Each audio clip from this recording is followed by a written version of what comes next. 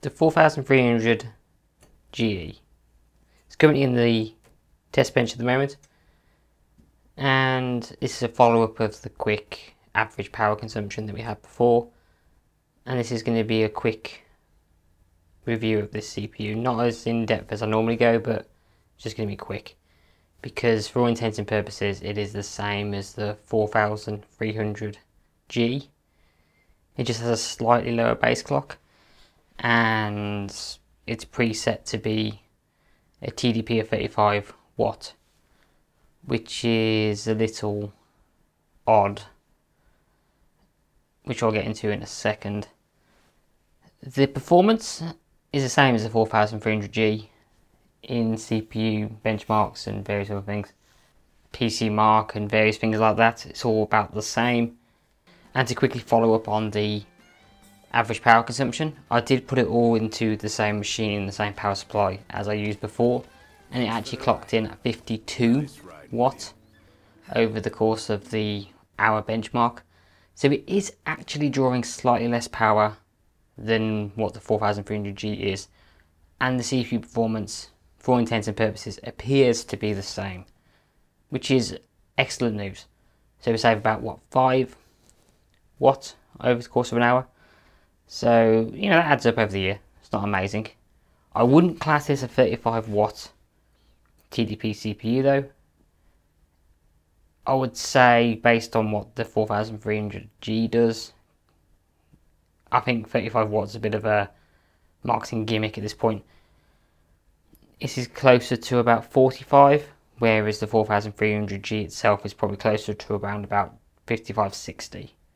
So we're saving about 5-10 watts in terms of TDP, which is great, but calling this a 35 watt CPU is a little misleading, because at the wall it does draw what it can draw over 70 watts at peak, which you wouldn't expect from, let's say, what Intel does, because Intel you probably expect around about 40, 50, everything included. This is drawing much more than that, and the performance shows it. So it is a little bit smoke and mirrors. It just has some little things inside to try and manage the heat a little bit more, so you can whack a smaller heatsink on this. It throttles a bit more and that kind of thing, but you could do that with the 4300G and you get the same results. So what's the point in paying an extra £20–30 for this CPU over the 4300G? Well, it's that lower base clock. That's it really. There's no reason to get it. If you're looking for a machine that has the lowest power consumption, this is the chip for you. You can turn off turbo and have it sit at around about 35 watt, which is what I'm going to try in another video to see if I can do this passively and see what the performance is like. But realistically, it's a bit of a gimmick. The GE processors recently have been kind of a gimmick, so there's not a massive amount of difference. It really is for if you need that little bit more power saving. But anyway, enough of that. Let's actually look at how this CPU performs overall. As I said, it performs about the same as the 4300G, but I did do that review going on, what, 8 months ago now? So let's see how this has fared since. In Cinebench R23, which is a newer version to what I used last time, we're scoring a pretty good score of 5,985. Once again, round about where the i7 7700K is.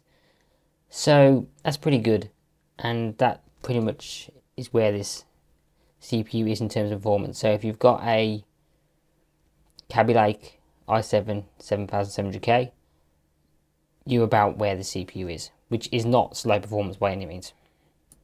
In 3D Mark's new CPU profile, with max threads, it scores 3,155, which isn't a bad score.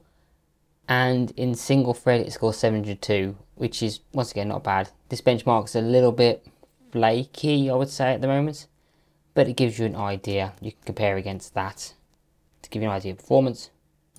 In PC Mark, it was about pretty much the same as the 4350G. so no surprises there. So perfectly good for a workhorse, which is what this CPU is aimed at. Graphical performance, it's got the exact same iGPU as the G variety of this particular chip, so as expected, the graphical performance is about the same. In time spy, it's 1308. In Firestrike, it's 3434. In Night Raid, it's 13,954. In Wildlife, it's 7,042. And in Wildlife Extreme, it scores 2,210. And by comparison, this is where it kind of sits between the others. So as you can see, it's around about the same as the 4350G, which is no shock. Of course, faster than Intel's offering. Haven't tried it against the latest stuff, but from what I can tell, this is still faster. And it's a little bit slower than the GT 1030 in benchmarks. In reality, it's around about the same. It depends on if the game you're playing likes fast VRAM or not. Some do, some don't. So you're talking around about the GT 1030 in terms of performance, which isn't bad for onboard graphical performance. Now, Final Fantasy benchmarks, I do enjoy using these. In Final Fantasy 15, it scores 2,431. In the new Endwalker benchmark of Final Fantasy 14, it scores 5,910. And in the old Shadowbringers benchmark, it scores around about the same at 5,826. So more than playable actually for this game. I play this on a GT 1030, so it's absolutely fine. You get a bit of lower frame rates in towns, but overall it's perfectly playable. Now moving on to good old Fortnite, because someone's bound to ask. And yeah, it can run Fortnite just fine. This is on medium at 1080p. As you can see, we're only getting about 44 FPS average, which isn't brilliant, but you could knock it down to low or decrease the resolution a little bit and get that smooth 60. But overall, it is playable at this frame rate. But you may not think so, but there is some room for improvement there, because this is just medium at 100%. There are settings lower than this. Older games like Alien Isolation, perfectly playable. We get an average above 60 FPS, and this is on Ultra, so older games like that, absolutely fine on this, which is what you would expect. Same with something like Tomb Raider, once again above 60 FPS average, more than playable on here, though this is running on normal. Is someone there?